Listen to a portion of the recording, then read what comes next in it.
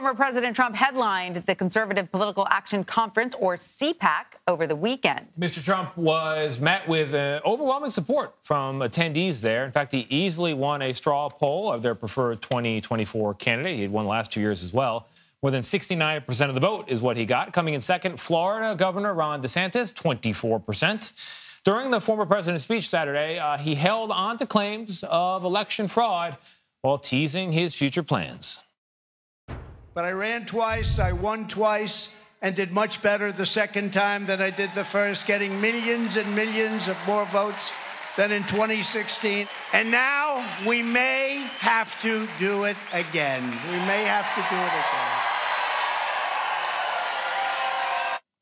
For more now, let's bring in CBS News political director Fin Gomez.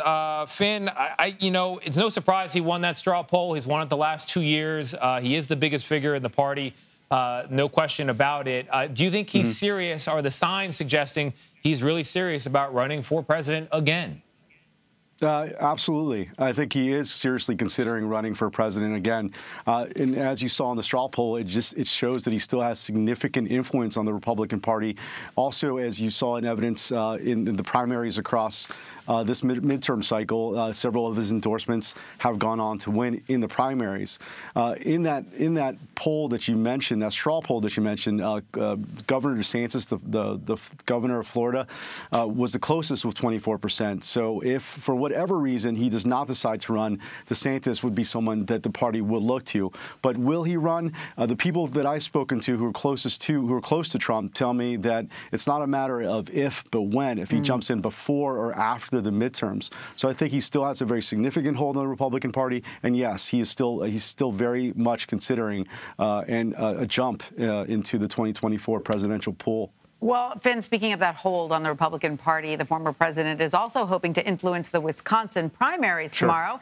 He's backing businessman Tim Michels. So if voters in this key swing state side with the Trump-endorsed candidate, how do you think that will impact the national party message? You're right, Tanya. Voters go to the polls in 4 states tomorrow, including Wisconsin, which is a battleground state. And then there's another proxy battle between Trump and his former Vice President Mike Pence that could have 2024 implications. As you mentioned, Trump has backed Michels, and Pence has backed former Lieutenant Governor Rebecca Kleefisch in that GOP primary, which is supposed to be close.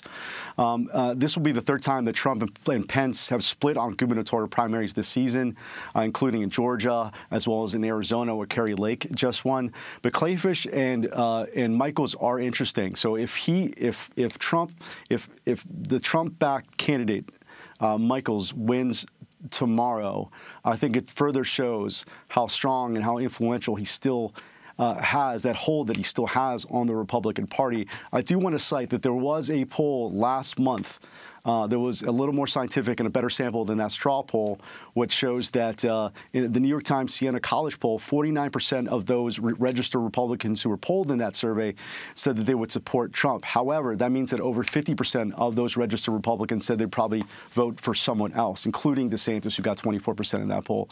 So listen, does he still have a significant hold on the Republican Party? Yes, but there are others as well who are looking to vie around him as the presidential 2024 race continues. And we're still in the 2022 midterm cycle, but it's August, but we are talking about 2024. Yeah, absolutely. Fin Gomez, thank you so much for breaking it down for us and making some sense of that. We appreciate it. Thanks, guys. Appreciate it.